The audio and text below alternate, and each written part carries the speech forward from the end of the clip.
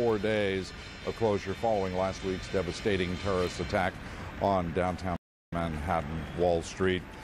The NASDAQ, as Greg Clarkin said, not fitting into the top 10 in either percentage or point terms. However, that is not the case for the Dow.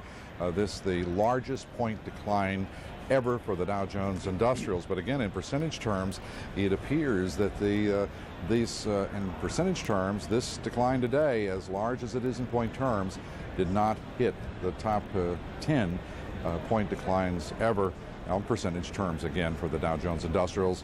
Let's go back to Rhonda Schaffler. Rhonda, as you said, orderly trading, nonetheless a significant decline. The sectors there hardest hit today, airlines, of course. What else?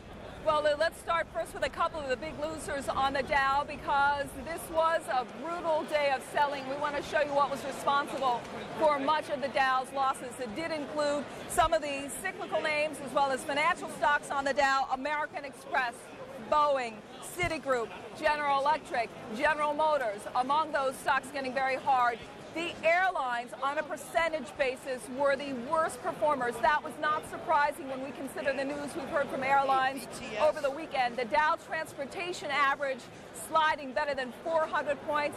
There is the damage for the airline stocks: Continental, Delta, UAL, and Southwest, all sharply lower. Southwest faring a little bit better on a percentage basis. Also, the insurance stocks were among those hit very hard. Allstate, American International, Chubb, Cigna, and MetLife with losses. But Lou, there was buying here. It was both defensive in nature and defense stocks, and that's what we're going to take a look at now. That would include companies like General Dynamics, Northrop Grumman, Raytheon, Level 3, and Lockheed Martin.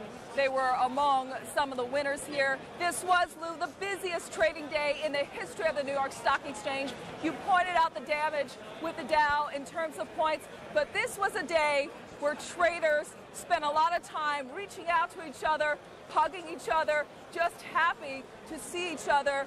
Again, it was not the best of days in the markets, but for these traders here, just 3 blocks away from ground zero, it was a day where they could at least feel comforted with each other. Lou?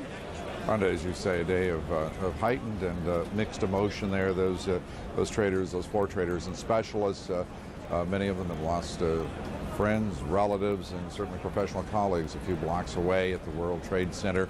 But they all obviously expressing through their presence and hard work today a commitment to getting the markets open, back trading, and $13 trillion, by far the world's largest marketplace, back in action.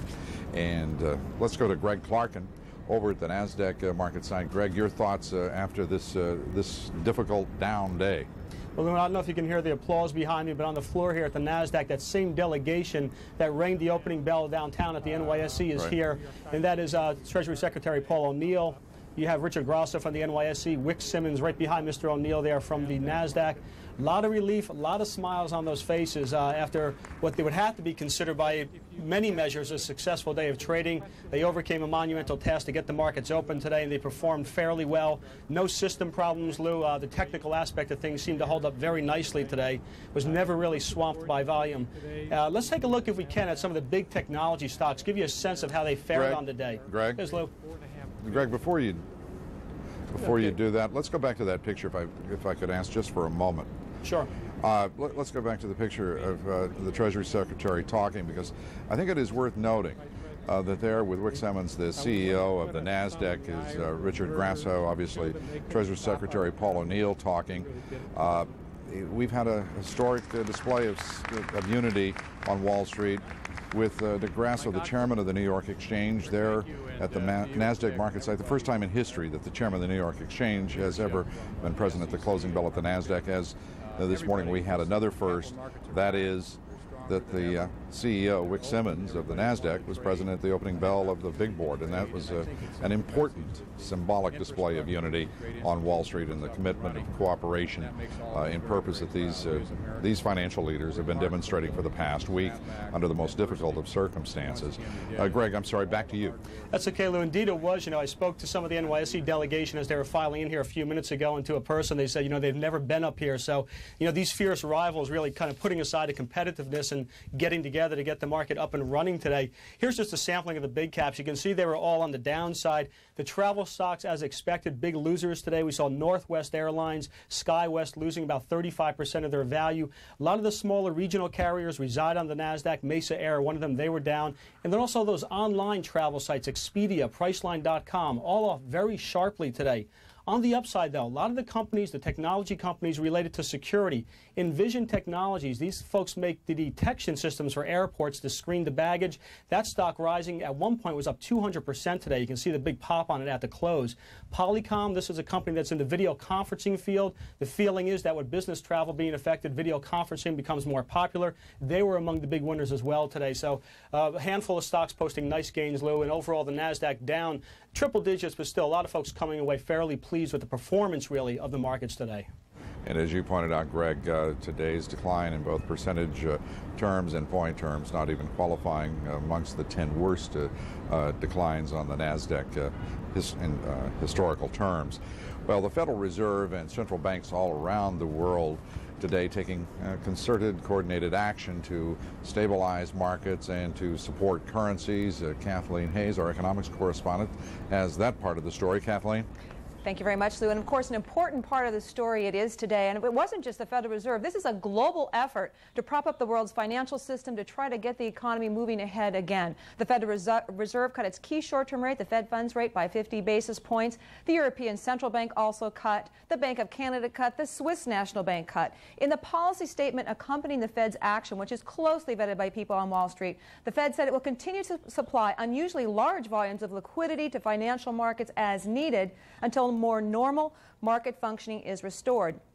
It also said even before the tragic events of last week that employment, production, business spending remained weak, and last week's events have the potential to damp spending further. The big question now, will the U.S. economy avoid recession? Well, guess what? A lot of people say we're already in recession, and this just makes it worse, including former Fed Governor Wayne Angell, who said he expects the Fed to cut again on October 2nd by 25 basis points, maybe even a half percentage point. So in light of all this, why didn't the bond market do better? The bond market had a bit of a setback today after a big rally last week. Well, one big reason is they think that the Federal Reserve will succeed, along with massive stimulus from the federal government. The federal government is dusting off an old, powerful tool, fiscal stimulus, tax cuts, $40 billion in relief. DeLoss Smith from the conference board here earlier today, Lou, an old friend of yours as well. And DeLoss says, don't forget, that's a powerful thrust, a big pout of the economy. He thinks it's going to work. Okay, Kathleen. Thank you very much, Kathleen Hays. I want to turn now to get some perspective on the day's activities on Wall Street to Michael Holland. He's the chairman of the Holland Company. Mike, good to have you with us. Good to be here. What we have watched here today, getting these markets back in action, in some ways, would you agree, is more important than the point loss or gain on the day? The point loss or gain was insignificant no matter what happened. The huge story was that in a war zone that just occurred a few days ago, the New York Stock Exchange, the American Stock Exchange, the NASDAQ all functioned spectacularly without a hitch. I would say in a word, Lou, in today in New York, the bad guys lost, the good guys won. And we're going to see the good guys asserting themselves increasingly in these markets and the economic imperatives around the world, as well as military now, it appears, and in other initiatives. But in terms of these markets over the next several days, do you expect to see continued order? This was a down market, but orderly. Do you expect today was the day. That's it? If anyone wanted to disrupt this market, and I'll imply bad intentions to some people, others who are simply weak need, and I'm talking primarily outside the United States, if they wanted to do something, today was the day. They failed. The first 2 hours this morning were the day for disruption and instability. As you just have reported, and your reporters have just told us, it was a spectacular success. The system was tested, it was tried, and came through with blazing good marks. Okay. Michael Holland, thank you as always. Thank you, Lou. Well, that is the latest in what has been an incredibly emotional and volatile but orderly day on Wall Street here in New York. I'm Lou Dobbs reporting. Thank you.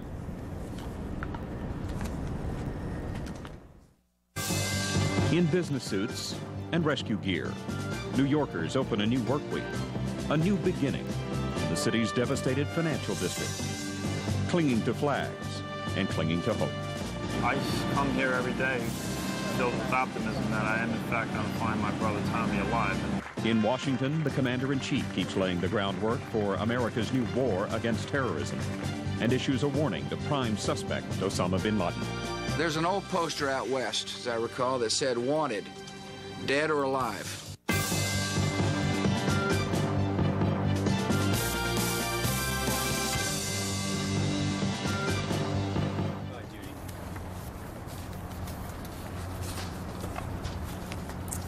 I'm Judy Woodruff in Washington, and I'm having a difficult time reading our script right here. But I want to say that despite the ashes, despite the wreckage, despite all the terrible things that have come as a result of what has happened, I'm sorry, I'm just going to need just a second here. Thank you. Please bear with me. We had some sirens here in Washington, and we've had to scramble to get ourselves organized. We've been seeing more activity and determination today at the very places where those terrorists struck this country 6 days ago. Here in Washington, with the torn and charred Pentagon, planning for retaliatory strikes goes on. Earlier, President Bush was there for a briefing on the call-up of military reservists, and he used stronger language than ever to put suspected terrorist Osama bin Laden on notice.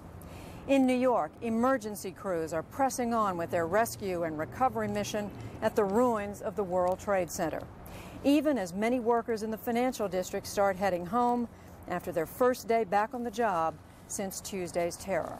Joey? From CNN Center in Atlanta, I'm Joey Chen. Now we want to take a look at what else is happening in America's new war on terrorism. Afghanistan's supreme leader says that Islamic clerics will meet tomorrow to decide whether to hand over suspected terrorist Osama bin Laden.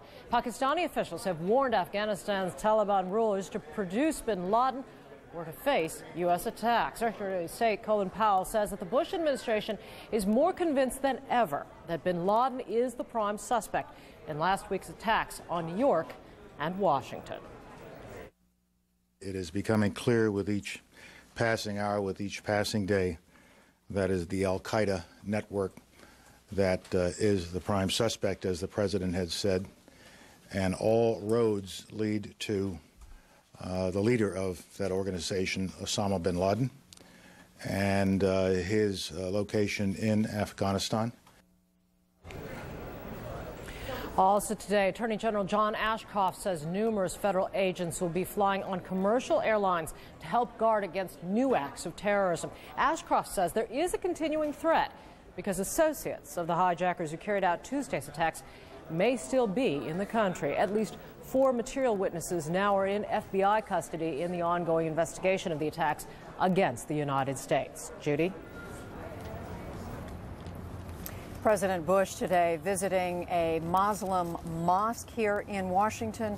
While he was there, he had something to say, and let's listen to his words right now. I'd